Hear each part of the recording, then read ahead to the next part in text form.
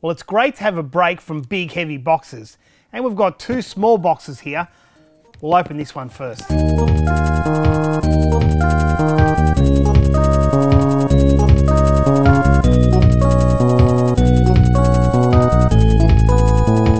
Well, I can't be happier. This is the TV Game 15 by Nintendo.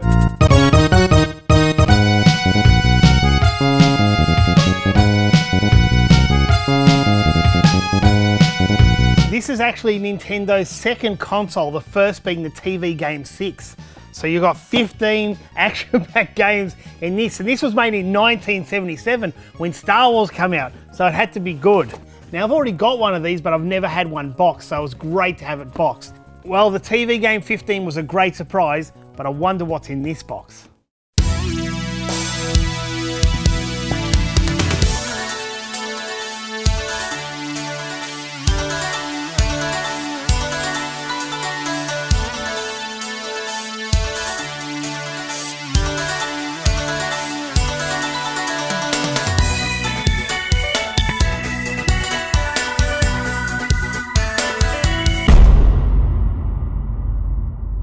Well, finally I've got a box filled with software, and a lot of it looks like to be PC Engine. I don't know what to open first, but this one seems a bit big. Let's open this one. It looks like an accessory.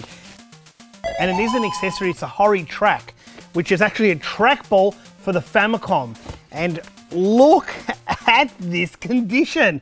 It is like brand new. I don't think someone's put that on there. That looks factory, and the control pad looks as new. The way the cable ties on that cable, the instructions look hardly used, and I think just the box might be a little bit beat up, but this actually looks brand new. And I can't wait to use this out on games like Hyper Olympics. I'm pretty sure that uses a trackball and other great games. Oh, it looks like a GameCube game. It is a GameCube game, Debitsaku 3, which is a horse racing game. I think I have said that right. My Japanese is not the best. And this is part 3, and it's for the Nintendo GameCube, and I am on my way to get the full library of Japanese GameCube games. It's a system I absolutely love. I think GameCube was just the most wonderful system in Nintendo's history, to be honest. I just love GameCube.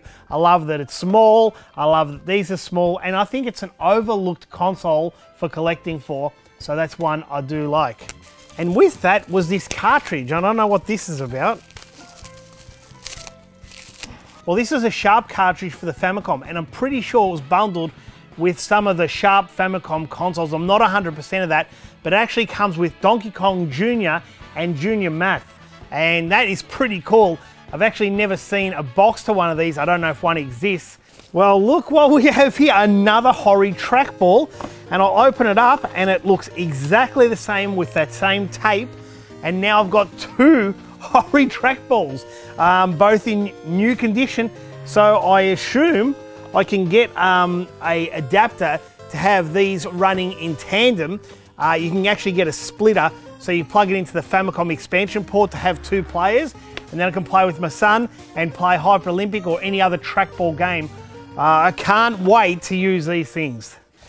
All the rest looks like CD cases, and a lot of it looks to be PC Engine, and that's what I'm going for at the moment. Well, this first bundle's got me very excited. It's got 6 PC Engine HuCards, none of them which I have. Keep in mind, my friend in Japan, Simon, has got my full inventory of everything I've got and only sends me things I don't have. And yes, of course, I pay for it myself. So I am so super excited. There's a lot of baseball games, Power League 3. Actually, these are all the series of the Power League series, and it's awesome to have them. And the thing I love about PC Engine games, they have volume here. It's mainly Hudson Soft games. So it starts with volume 1, and I think it goes up to volume 60. I can't remember off the top of my head. It might be 60 something. And I am super excited to have these. I've already got about 30 volumes, so this is just going to add to the tally. And who does not love HuCards for PC Engine? There's nothing better.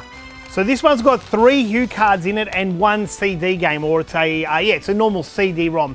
So PC Engine has CD-ROM, Super CD-ROM, and Arcade CD-ROM. And yeah, this one here is the Encyclopedia of Dinosaurs, believe it or not.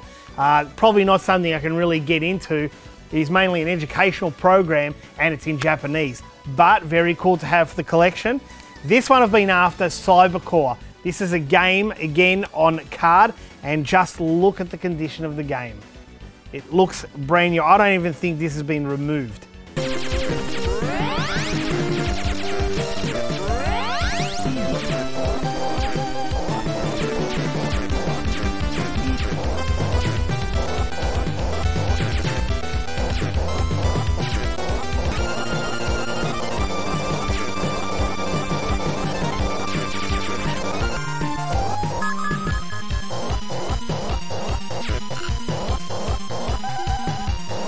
I've got this one, so I can only assume you have to buy these in a bundle, but another one I've been after is B-Ball, and B-Ball is volume 28. Okay, we've got about 3 games left, and these all look like CD games. 2 normal, 1 super. Let's see what they are.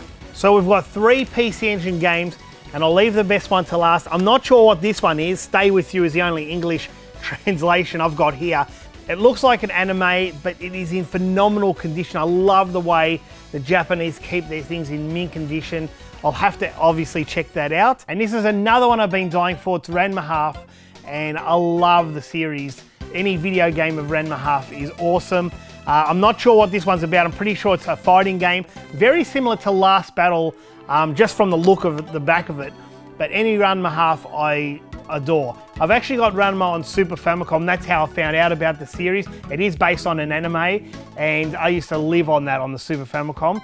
Great game, but here is the one I've been after. Conan, the Boy in Future.